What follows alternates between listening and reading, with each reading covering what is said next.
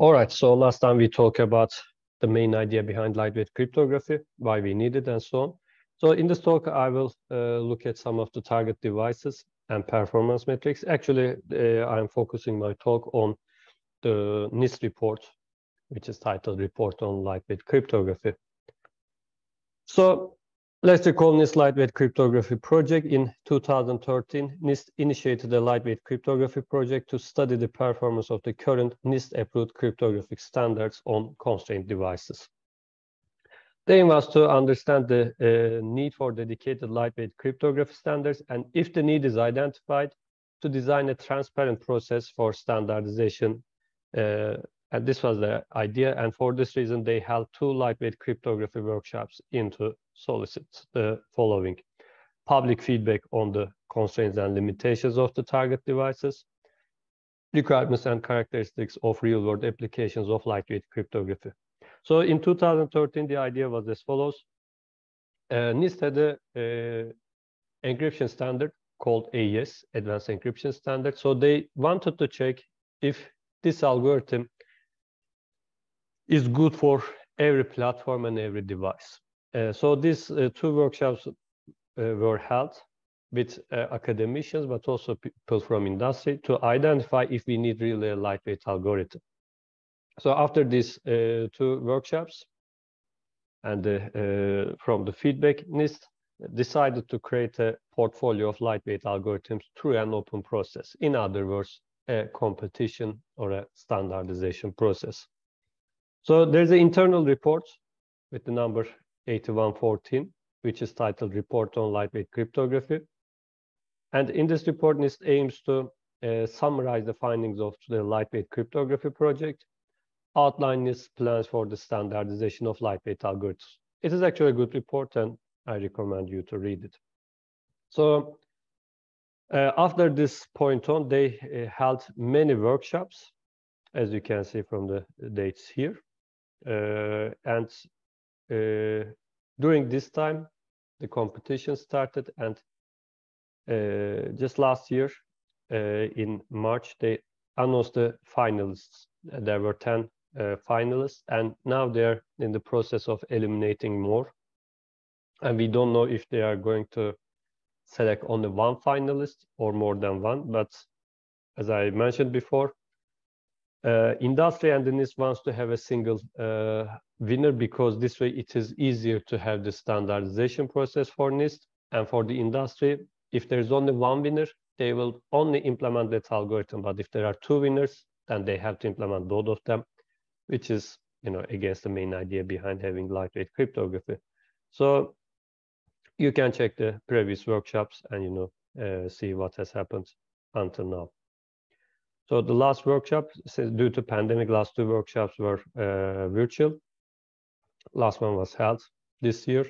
So we will see what will happen. And if you're interested, you can join the mailing list and, receive the updates and discussion between the designers and the analyzers. So what are our target devices? Lightweight cryptography targets a wide variety of devices that can be implemented on a broad spectrum of hardware and software. On the high end of the device spectrum are servers, desktop computers, tablets, and smartphones. So at this part, we actually have very good algorithms, and these devices are not constrained devices. So actually, they can run many complicated algorithms. So in this part, we don't have a problem. But if we want to implement an algorithm for lightweight devices, since those devices are going to communicate with these high-end devices, we have to consider all of them.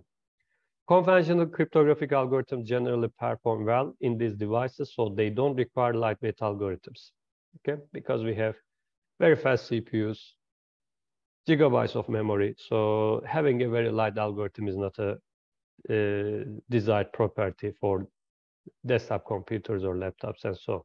But on the lower end of the spectrum are devices such as embedded systems, RFID devices, sensor networks, and lightweight cryptography is primarily focused on these highly constrained devices, because some of them has very limited battery, some of them doesn't even have battery, and so on. So let's start with microcontrollers. Microcontrollers are available with a wide array of performance attributes. Although 8-bit, 16-bit, and 32-bit microcontrollers are the most common, there are significant sales of 4-bit microcontrollers for certain ultra-low cost applications. So when you're designing an algorithm, you also have to consider this one. So they work on 4 bits. So, working on bytes becomes a problem on these devices and so. A wide variety of instruction sets exist, which typically only contain a small number of simple instructions on these microcontrollers. So you cannot do every operation that easily. Some of the devices, for instance, might not have the AND operation or XOR operation. Of course, almost all of them do, but maybe some basic arithmetic operations might not exist for some devices. That is what I'm trying to say. So this may result in a large number of cycles to execute common cryptographic algorithms, which may make them too slow or energy consuming for the intended application. For instance, consider shift operation. We have shift operation on our CPU instructions, but maybe these low cost devices doesn't have shift operation. So if you design an algorithm that performs shift operation, it might run very slow on these devices. So you have to always know the hardware you are working on and then do the implementation. This is particularly a problem when it is necessary to satisfy real-time constraints using a limited amount of energy. Because if you are going to perform 10 instructions for a single instruction, then you will lose a lot of energy and you will lose performance.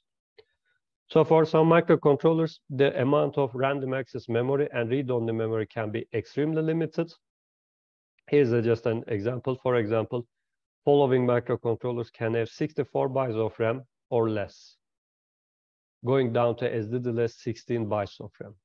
Just imagine how you are going to perform operations with that amount of memory.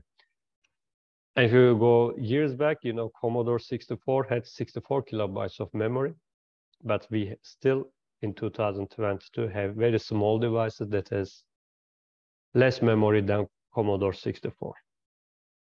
So implementations and performance really affected by the memory. So once you are designing an algorithm, you also need to consider how much memory you need to perform that operation in a fast way. Other things we need to consider, aside from microcontrollers, we also have to look at radio frequency identification tags, sensor networks. On the bottom of the spectrum, there are RFID and sensor networks, which are often realized in an application-specific integrated circuit, ASIC, in order to satisfy some of the most stringent implementation constraints. Of particular interest are ultra-high frequency RFID tags. For example, tags using the widely deployed EPC Global Generation 2 and ISO standard, ISO standard for ultra-high frequency tags. For RFID tags that are not battery powered, only a limited amount of power is available from the environment. This is actually valid for smart cards. Generally they don't have any battery at all. You move it next to the readers. So due to the reader's radio frequency or electromagnetic field, they have very limited amount of power. So this is why you can do little amount of work with those devices. Of course, if you have a more complicated device, then you need more energy. You can think about passwords for that case. For instance, when give your password to the person when you're traveling abroad, they put it on a device and they wait a few seconds because the device reboots when it receives that power, because it requires a lot of power to perform those operations. But for those small tags that we open the doors of these buildings and so on, they require less energy. Such devices require cryptographic algorithms that not only use a very small amount of gate equivalents, but also meet stringent timing and power requirements. Because when you use small amount of gates, this only reduces the area that you need, but this doesn't say anything about performance, right? So you also need to, have a good throughput and or less latency. So lightweight algorithms may be subject to various other constraints, a topic that will be explored during the first phase of the standardization effort. So during this workshop, these are considered. The aforementioned examples are therefore not intended to be an exhaustive list, but instead to illustrate settings where conventional algorithms cannot be implemented in order to understand the need for lightweight alternatives. So this was just examples, and when I was preparing this course, we were about to have the third lightweight crypto workshop, and a talk from there is addressing to this problem. If you're interested, I recommend you to read Cryptography in Industrial Embedded Systems, Our Experience of Needs and Constraints by Jean-Philippe Olmosson and Anthony Venard. So there actually we can see what kind of constraints we have and what things we should focus on. So while lightweight cryptography primarily targets devices at the low end of the device spectrum, it is important to note that it may be necessary to implement lightweight algorithms at the high end of the spectrum as well. Just remember the NIST definition for the network of things. Although we have very small devices like sensors and so on, they are communicating with aggregators, and aggregators are maybe communicating with computers and so on. So even if you implement these algorithms on these small devices, at the end, they have to talk to the high-end devices. So their performance also should be well there. For example, many resource-constrained sensors may send information to an aggregator that, by most accounts, is not constrained. However, the aggregator must support lightweight algorithms in order to interoperate with the constrained sensors when they use lightweight cryptographic algorithms. That is what I was trying to explain. In short, the environment and the application need to be factored into the decision of whether or not conventional standards are acceptable. So here we mean that you have to check if AES is good enough for you. But if the performance is not good enough for you on a sensor, then you have to consider that you need another algorithm. So for the very small devices like the 4-bit microcontrollers, AES will not be suitable for you. Or devices with 16 bytes of memory, you wouldn't be able to, keep the SBox in the memory and so on. So it is not just the limitation of a particular device that drives the need for lightweight cryptography, but also the other devices in the application that it directly interacts with. So, okay, we are saying that our algorithms are fast, but then with the 5G and so on, the communication bandwidth really increases. So a lot of devices want to communicate in a very fast way. So you still need lightweight algorithms for these devices so that the encryption and the decryption can be performed in a very fast way, even on a very strong servers.